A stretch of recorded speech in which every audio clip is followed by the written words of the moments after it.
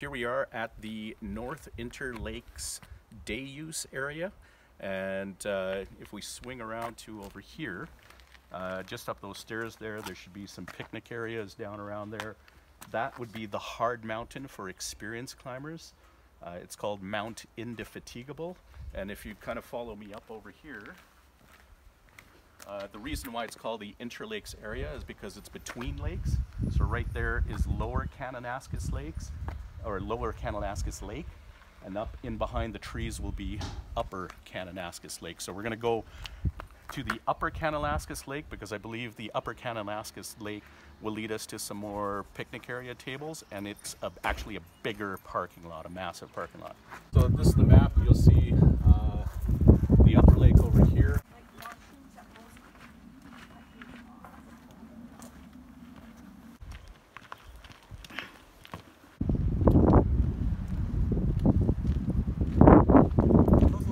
Obviously, we got some bear activity going in there. We're not sure exactly what kind of bears. Usually it's grizzly is what I've seen around here.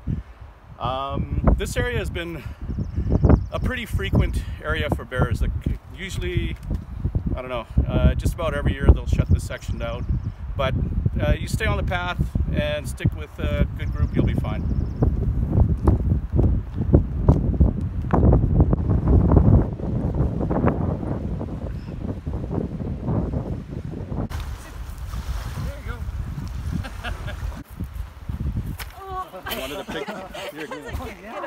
We're up in Upper Kananaskis Lake area.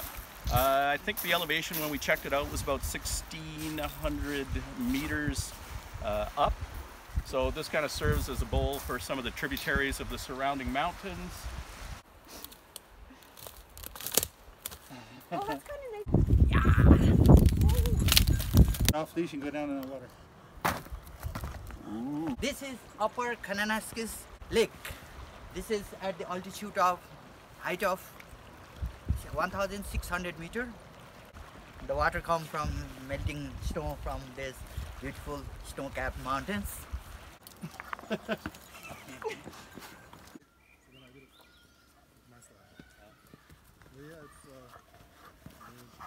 Yeah, like it just worked. I was like, wow.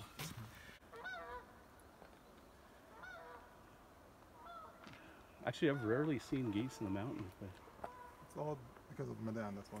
Yeah. Yeah. Really good. And it totally, for part of the elbow stuff, kicks butt on elbow. Right there. Yeah. That mountain right there. So if you follow that sun. Yeah. Drop down. We're parked over there, roughly. Yeah. Not exactly. Yeah. Okay, let's keep her going.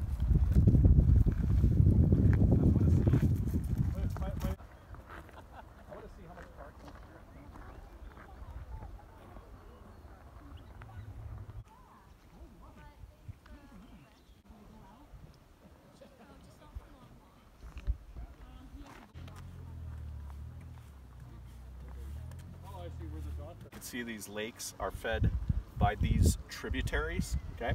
And they show you the surrounding mountains up here. You've got the upper lake and the lower lake where we had come from. We came from this area, Interlake area, and now we're somewhere around in here at the upper lake parking. Here, this is just simply showing that the barrier from the continental divide between the Alberta or British Columbia side and the Alberta side, so the warm air from the ocean will come up the windward slope. So this slope is called the windward slope because the wind comes up here, and then you'll have what's called it'll drop its precipitation here. This is why you'll notice in BC a lot of the mountains will look like that over there, which is very lush as opposed to the rocky side here. So it'll drop its moisture there, and then it'll come down what's called the leeway slopes because it's leeward, and usually that's where we get the wind, and that accounts for why Alberta doesn't get a lot of precipitation. And then of course, you know, some wonderful animals like the osprey, loon, trumpeter, swan. Actually, we saw some geese earlier, and that was cool, and the jagger. So you get a lot of wildlife in here. I've actually, on the path that we just took, ran into a moose years ago. I'll get a picture for Medan. We're at the Upper Lake Day Use area. There's a whole bunch of parking here and on the back end. I just want to take a quick look, see if there's some picnic tables and such. Obviously you can see somebody set up a hammock. There's a picnic table there. Picnic table there. Oh. People come here to fish. It's a pretty heavily trafficked area, but you get lovely view of the lake over there. It's about 10:45, and it's already pretty packed. So my suggestion is try to make it here before 9 or at least 8 o'clock. Set up. We've got a picnic area there. We've got tables here.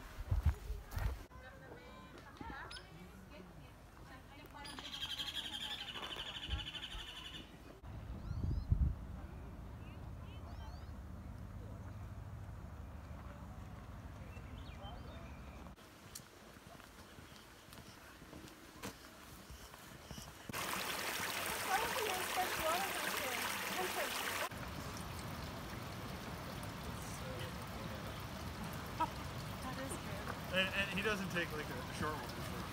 Yeah.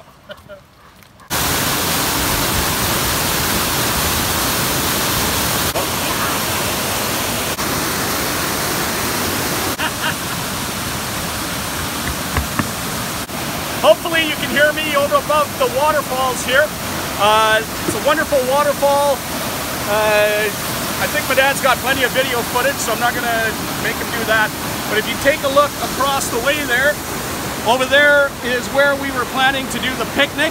So from there to the waterfalls, according to my watch, we started at about 11 o'clock and we didn't really run too fast. We had a nice easy stroll through here. It took us 20 minutes, right? So maybe someone who's slower going might take them 25 to half an hour maybe tops. But it's very scenic, beautiful place to be. You got Andrew and Eva kind of taking a little bit of a tougher climb. I think this might be up to Rawson Lake. There's a lake up there that's feeding that. It might be Rawson Lake.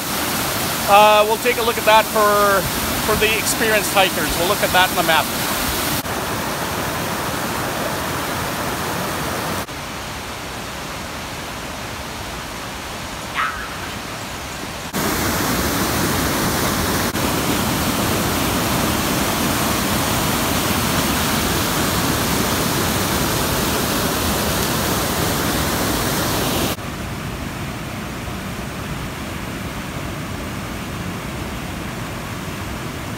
This area here, that trailhead is for Rawson Lake. Actually, it's a very nice setup. We're hoping to, at some stage, get Andrew and Wanda and her trail rider and fire up there. Hopefully the bear closure is done. They usually, I think maybe about August sometime, the bears will be well fed and probably stay out of this area and we can get back into that space. We got to make a decision here. Do we go back or are we going to try taking a run? So it's looking like the northern Interlakes where we came from is 10K. More? Yeah. Oh. So I'm thinking we might want to turn around. Yeah, because 10K is just a little bit out of our league for today. I think we've done probably about 5K from where we're at, depending on Eva's watch. I think we can do 10K as well. We will double back. We still have food and... Unless Madan wants to run the 10K around that way and then meet us on the other side. Because you really can't get lost on this trail. It just what about circles Joseph? Are you ready for 10K? Yeah. I think we should return. So we'll go back today, but we'll save that 10K for another day. We found a great campground. We found some amazing waterfalls. We know Rawson Lake. Now we know where to get to for Rawson Lake. We're set. We'll be good. We're golden. Yeah, what about Andrew? Are you ready for 10K or you want to return? I think we should return.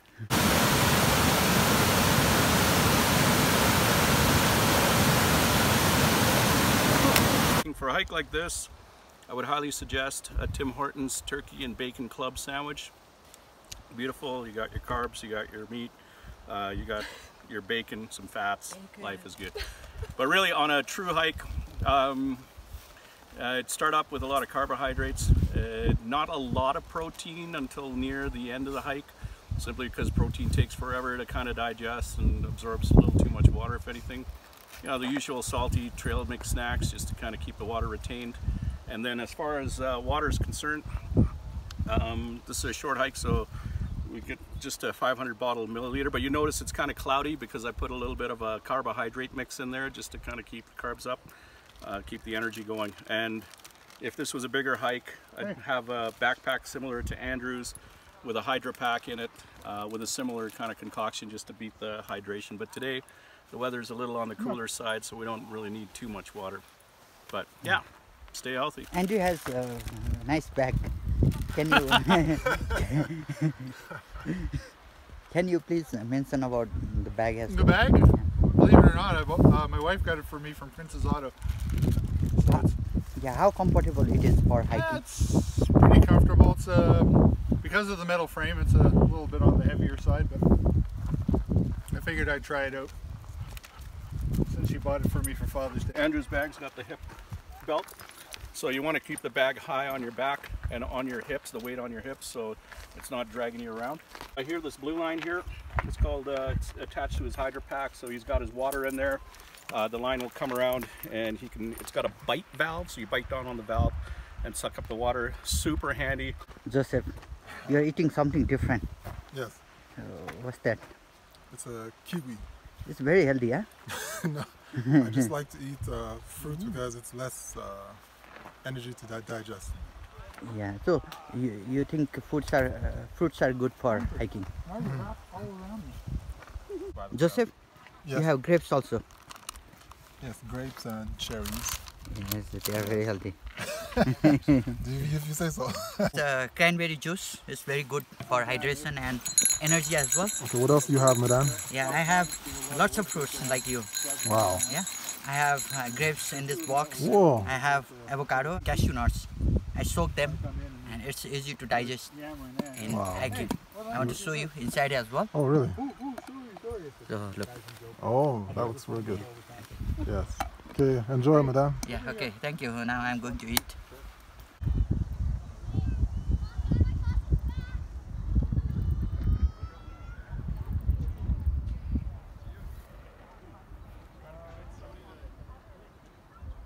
Madan is coming out of his house. Let's go.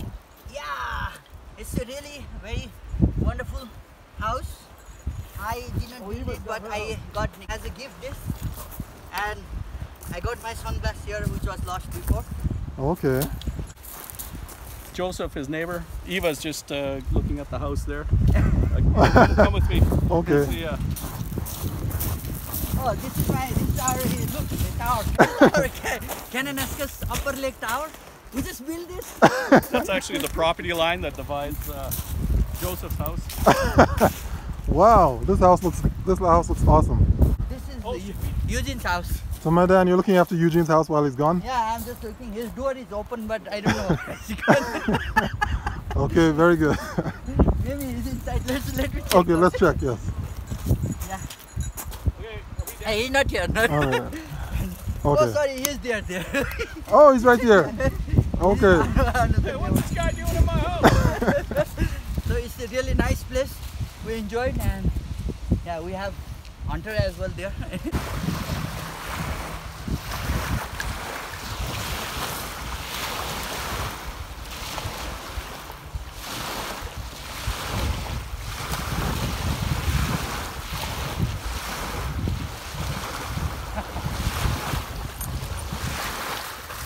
It's starting to rain now. You can feel the water droplets. Yeah. So we got a moose that's eating down there. It's off the trail. We are going in that direction. What's in the water now? No. Oh, There's another one. There's one up on the bank. If there is one in the water, there's another one up on the bank. no, So it's the same one. yeah. This Kananaskis. is Kananaskis Upper Lake. It's a beautiful hiking trail around this lake. We have already completed half of this hiking, but still next time we need to complete entire circle around this lake. This is really a big lake, and this is an island, beautiful island. We're ending the hike here. It's actually been pretty fantastic.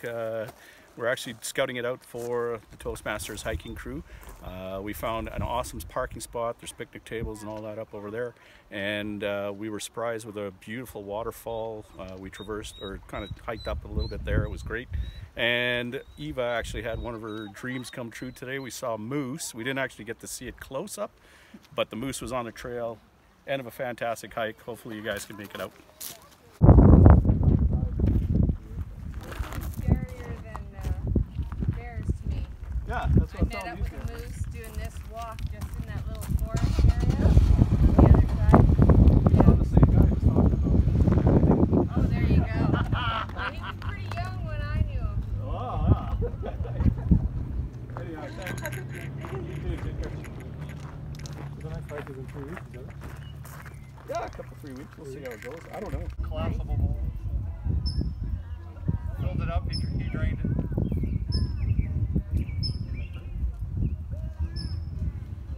So much wildlife, wow. They are lucky. Okay, they're coming on the other side, you see them? They block completely. They block. Huh? Oh, they can jump over, wow. Oh, they are jumping. Go ahead, go ahead. Wow.